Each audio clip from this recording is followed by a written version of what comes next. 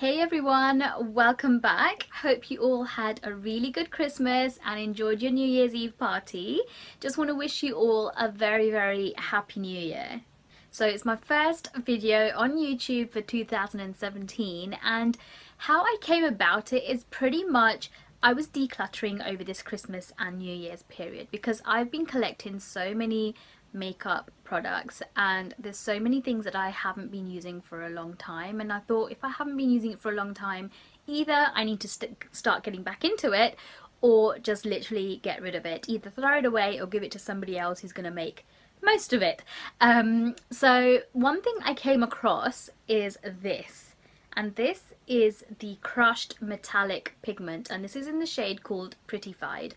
And when I first got this, I loved it and I was using it constantly for either on myself or on my clients because it is such a nice sort of taupey colour with silver glitter flecks in it. It's really nice, perfect for party season as well. But for a good few months I've stopped using it, and it's not because I didn't like it, it's just because there's so many other products and eyeshadows that were out that I actually forgot about it. So I thought, why not bring this back out again and do a look using this crushed pigment. So if you want to see how I created this look using this crushed pigment, then please keep watching. So first of all, I'm just applying this Seaweed serum by the Body Shop, and it just helps to blot out the oils from my face. And then I'm going in and applying some moisture to my lips, and for that I'm taking this lip stain primer by OCC and then going on to my lids. So for that I'm using the Urban Decay Original Primer Potion and then neutralizing my eyelids with this Stila Illuminating Highlighter or Concealer, and this just helps to reduce the pigmentation on my eyelids. And then I will be setting it with my Ben Nye Banana Powder, and you can use any powder, it just helps the eyeshadows to blend nicely. Taking this Juvias Place eyeshadow palette, I'm taking that highlight shade and using it to highlight my brow bone. And then in the same palette I'm taking this soft brown colour and using that as my transition colour.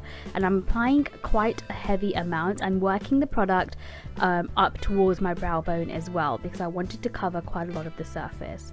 I'm taking this shadow by MAC and it's called Antiqued, and I'm using a smaller fluffy brush and applying it to the crease again just to kind of create more of a depth to my eye socket area.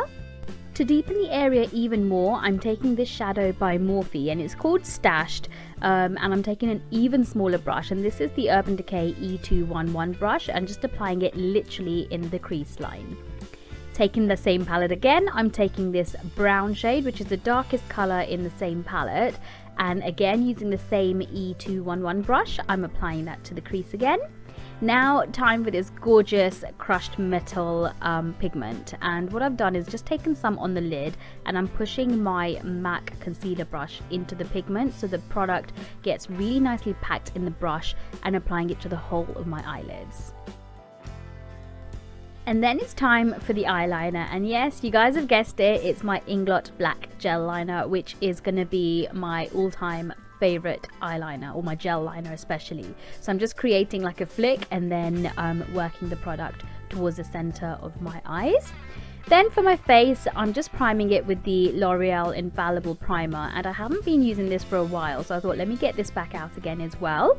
And for my foundation, I'm using the ABH foundation stick, and this is in the shade called Caramel. So I'm literally drawing patterns on my face with this stick and then using my Morphe M439 brush just to buff it all out, and I have spritzed it with the MAC Fix Plus spray. Moving on to trying to combat the darkness under my eyes, I'm using the NYX color corrector, and this is the peach one, and then going over the top of that with my Too Faced Born This Way concealer. And this is in the shade called Medium, and I'm literally applying it to the usual areas of my face that I like to conceal and highlight, which is under my eyes, down the bridge of my nose, a little bit on my forehead, along my cupid's bow, and under the areas where I'd normally contour. And I'm just using my damp beauty blender sponge just to help blend everything away really nicely. Moving on to my cream contour, I'm taking this foundation by Kryolan, and it's their Ultra Foundation in the shade GT2, and I'm applying it to the areas that I like to contour. So that's the hollows of my cheeks, down the bridge of my nose, the tip of my nose, along my jawline, and along my hairline on my forehead. And then I'm just using the same damp beauty blender sponge just to help blend everything away. Then it's time for baking, and for that I'm taking my Ben Nye banana powder and the same beauty blender sponge just to pack on the powder onto the areas that I like to bake. So whilst everything's baking, I'm using my ABH Dip Brow Pomade, and this is in the shade called Ebony, and I'm just applying that to my brows with my flat eyebrow brush, or my angled eyebrow brush.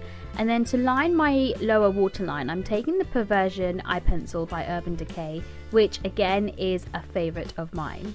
Going back to the Juvias Place palette again, I'm taking that soft brown colour that I initially used along my crease, and I'm just helping to blend that lower lash line away so it's not looking too harsh. Then taking the stashed eyeshadow again by Morphe, I'm using my E211 brush and just sort of creating like a smoky eye effect underneath my eyes.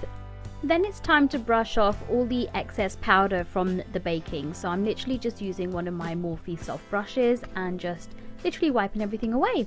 Then for bronzing, I'm taking my Too Faced Chocolate Soleil bronzer and just applying it to the hollows of my cheeks before I move on to contour. And for that, I'm taking Harmony by MAC, which I haven't used for a long time, and I'm not actually sure if I've used it in any of my videos. So I thought, let me bring this back out as well.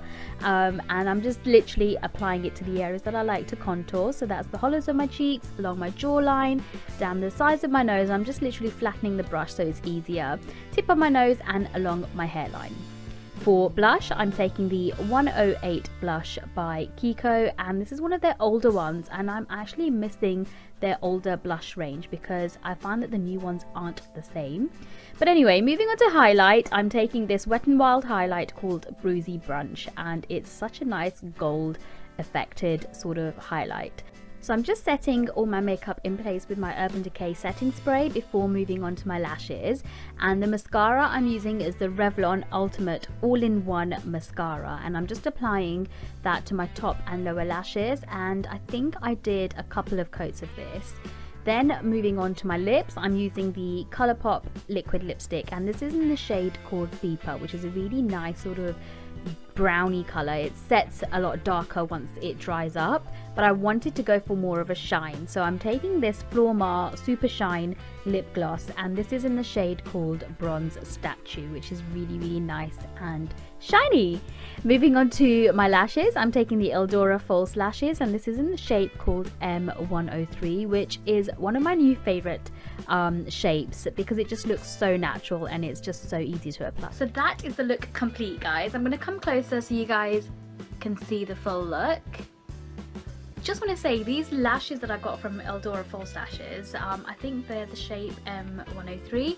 They are so nice. They actually look really natural, but yet really complete the look. So I think I will be getting more of these. I only got one when I placed an order last week, just because I wanted to test it and see how it is. The only downfall to these lashes, I would say, is that it's got thick lash band, but it doesn't bother me. I mean, I love it. It's really nice.